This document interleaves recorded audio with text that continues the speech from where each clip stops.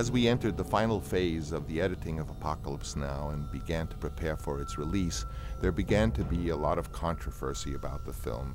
It was long in coming. It was, of course, a very mysterious film to the press because they really hadn't seen anything of it. But most of all, there began to be this issue that there were, in fact, two endings to Apocalypse Now, which was really not the case.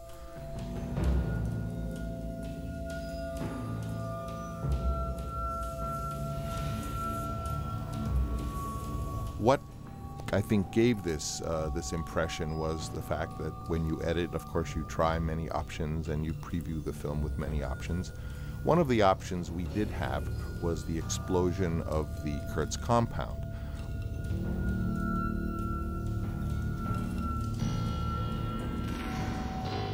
We had built quite a formidable structure there in the Philippines, but it was not built to be a permanent structure, and so we were required by law to remove it. Of course, we thought, well, let's blow it up and photograph it. We can photograph it with many cameras. We could use some cameras with infrared films, and that maybe we would get something very interesting, certainly very surrealistic.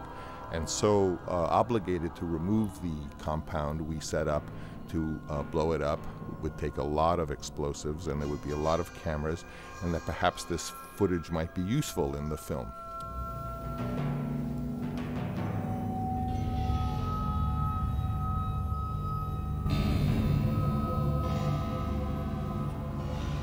The ending of the film turned on really Willard becoming the new Kurtz, and I very much wanted to put my own vision about the future, that once one gets beyond war, beyond this extraordinary conflict that happened in modern times, that perhaps there would be a future without war.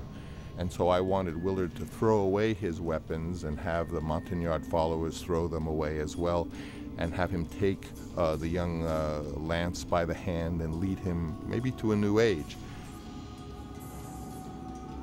And so the idea of him calling in the airstrike, which would in fact kill all those people, seemed to me wrong for the theme I was trying to express.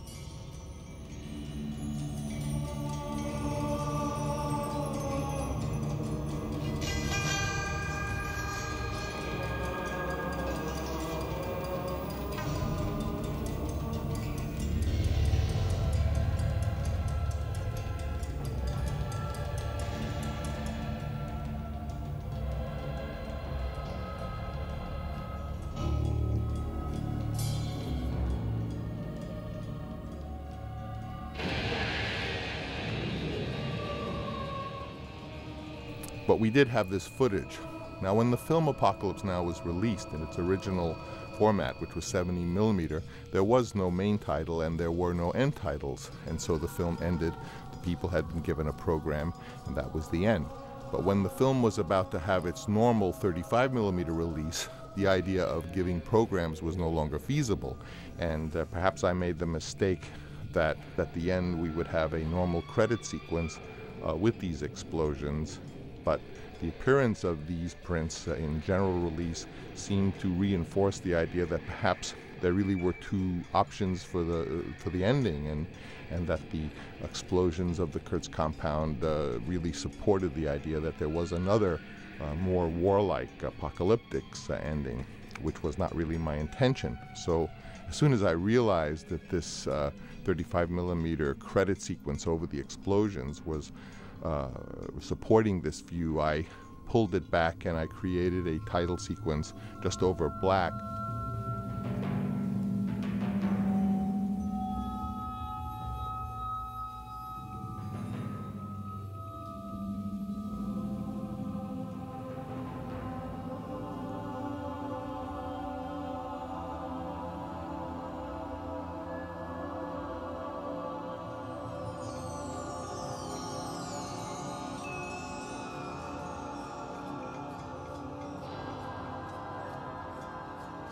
Again, I remind everyone that the film had no credits in the form that I had imagined, and only a program. So we have this Kurtz compound sequence, a surreal sequence of it being blown up with many, many cameras many different formats of film, and we present it here as an extra, and I ask you to consider it as something of its own and not certainly an alternate ending.